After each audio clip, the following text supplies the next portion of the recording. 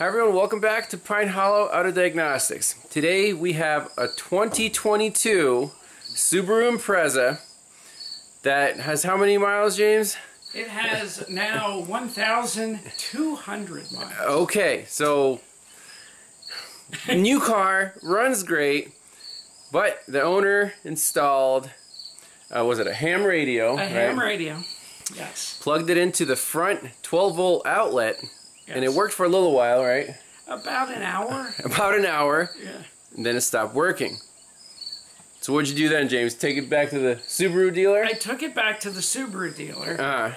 And they said it was an outlet. The outlet had been somehow fried. Damaged, okay. And I did actually come clean. I said I did draw 11.2 amps, and it said 120 watts max. Yeah, so that's My 10 math amps. isn't that good, and that's 10 amps. Okay. So I did talk to them, and they said the one technician said, we got battery voltage right up to the outlet, so it's got to be the outlet. So they ordered me a new outlet. 3 days later, they put it in, and there was no change. Nothing. No change. So basically, I'm not saying the dealer fired the parts Canon, but they fired the parts Beretta. Okay, fair enough. And didn't fix the problem. And it did not fix the problem. And what did they say after that? They said that because you plugged into something aftermarket. They love to use the word aftermarket. Oh, okay, right. Once I plugged something aftermarket, it basically voided the warranty for that circuit. Wow. And they will be happy to diagnose it at $150 an hour. Okay, hey, that sounds fair. And I've been a big fan and watcher of Ivan's videos, and I thought of him right away. So here I am. Hey, yeah, okay, so pressure's on. I mean, how hard can the circuit be? It's a 12-volt outlet, and it's kind of funny they say aftermarket stuff. I mean, what else do you plug into a 12-volt outlet? Something aftermarket. So, silly stuff. This is the outlet that doesn't work. It's right in the little front console here. Right there. So, quick little check. If I plug my little power probe adapter in, if that LED does not light, this outlet is dead. And you want to make sure you're in accessory mode or on. Light definitely does not light. Couple quick checks we can do. Use a test light to see if what are we missing, a power or a ground to the outlet. Then we can look at wiring diagrams, see what fuse it comes from, you know, go from there. Alright, so one thing we can do in accessory mode is try the rear outlet, and that works fine. You can see my little light lights up. So now I have my long extension coming right from the battery, and we need a good power and a good ground to do our checks. So you see my test light lights brightly. We have a good ground and good power right at this connector. Now, I mean, we can demonstrate with the rear one.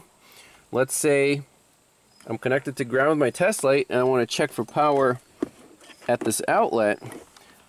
I just touch the positive and obviously my test light should light. We can also check for a ground. So if we're coming from power now, make sure the test light works. If it finds a ground, it's going to light up. And right there, it found a ground, it lights up. So this socket is no good. This testing is, you know, we can trust our tests.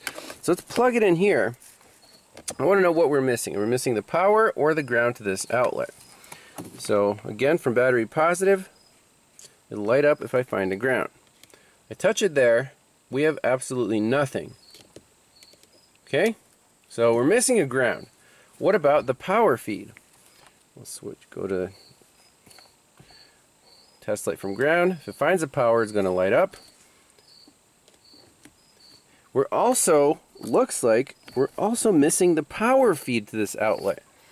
What are the chances that we have a problem with the power feed and the ground on the same circuit? Is this thing just unplugged? We might have to, I want to, you know, get that socket out, look at the actual connector, see what's going on there.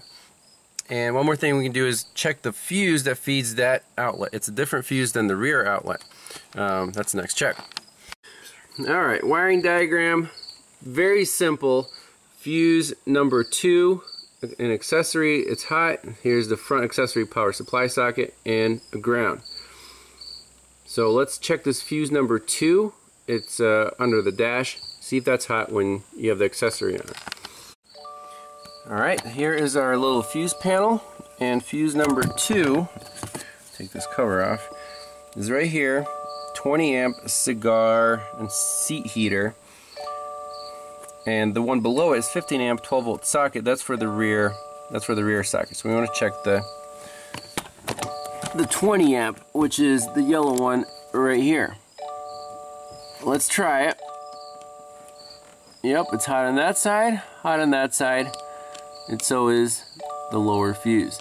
So fuse is good. We're missing power and we're missing ground to the socket. It certainly sounds like the thing is just unplugged.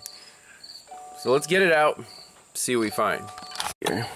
So the instructions to remove this front power supply socket are a little ridiculous because, okay, disconnect the battery, remove the grill assembly, meaning the vents, remove the audio assembly, navigation assembly, remove the heater control assembly, so this part, and then finally remove the socket assembly and disconnect the connector from the back. Okay, my concern is, did you see the photo? No. It looks like they may have tried to pry it out with a screwdriver. Yes, there are some pry marks on here, so maybe the dealer was trying to take a shortcut because they didn't want to go through all this stuff. And I mean, that'd be crazy if they didn't replace it at all. They just told you they need diagnostic time, because this might take an hour, right? And they don't want to do warranty work for nothing. So yeah, well, we have to get to that socket. We have to find out what's wrong back there. So if it gets interesting, I'll turn the camera back on. Alright, so you guys know that I like to use my head more than follow flowcharts and OEM instructions. This is a great example. So in 5 minutes, lifted the center console, just popped off these clips, couple screws, the side panel. We can actually reach behind here, and there's our cigarette lighter. Well, what do we see? We see a pin that's not connected to anything, and the other pin is shoved in the connector somehow. I don't know what that's all about. I'm gonna try to just either extract that or take that connector off, and I mean, that's our problem. This is just silly. Okay, so I got the heater panel off so we can actually get to the connector here. So it was plugged in like this.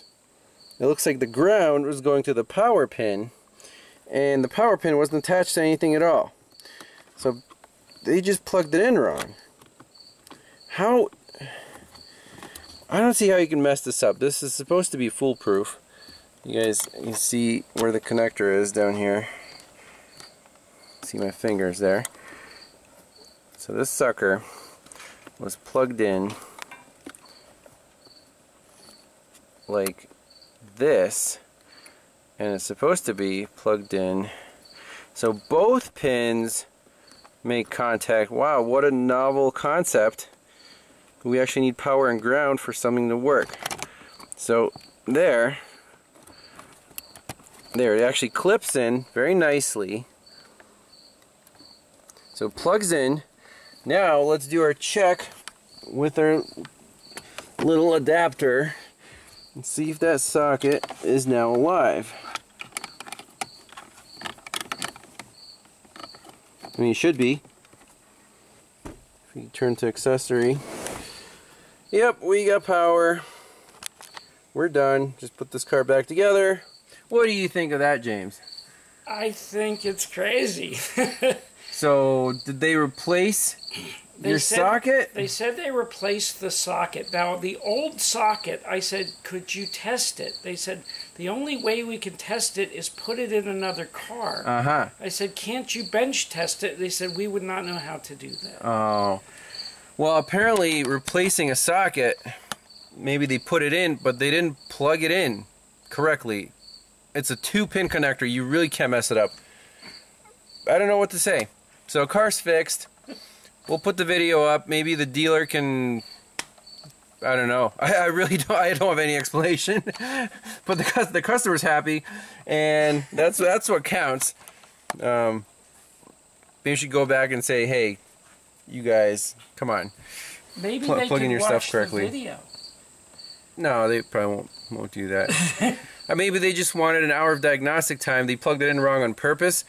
I have no idea. But that's it. No bonus footage. Thanks a lot for watching. We'll see you next time. No parts required. Bye-bye. No parts required. That's the key. That's right. On new cars, on something this new, you would hope it's no parts required. So the owner still can't believe that it works. So here's the proof. It's lighting my test light through the outlet. As Ivan would say, the proof is in the pudding. I think Eric O came up with that. Oh, did he? Or at least he started. Yeah. I don't wanna take his trademark. But that's it. We're done.